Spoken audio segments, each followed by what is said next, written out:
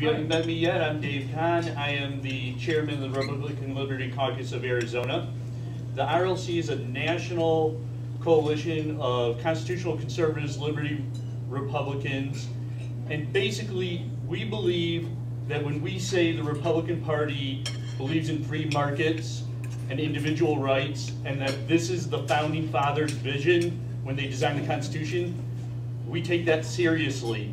And our goal is to build a network of people who share that vision and want to enact policy based on those principles.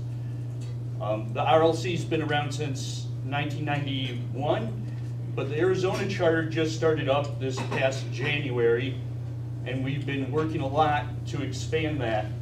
And we're unique because we're not officially part of the RNC, so we're free to work with people both in the primary and after in the general and after they're in office, because as everybody has alluded so far, this process cannot end when we get to the ballot box, pull the trigger.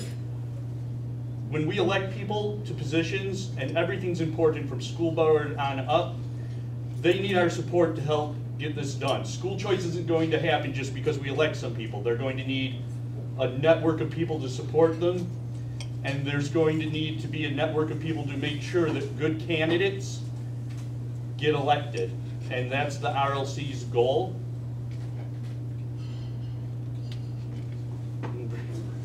So I encourage you to grab a brochure or sign our sign-in sheet and to go to our website. The RLC has up on its website a specific statement of principles that describes how we see that vision getting enacted, because that's a very broad thing, free markets and individual rights. And we're happy to talk to you about the nuts and bolts of how that works. And we're proud to be hosting this because we need school choice and we need solutions getting implemented at the school board level, not just at the state and federal level.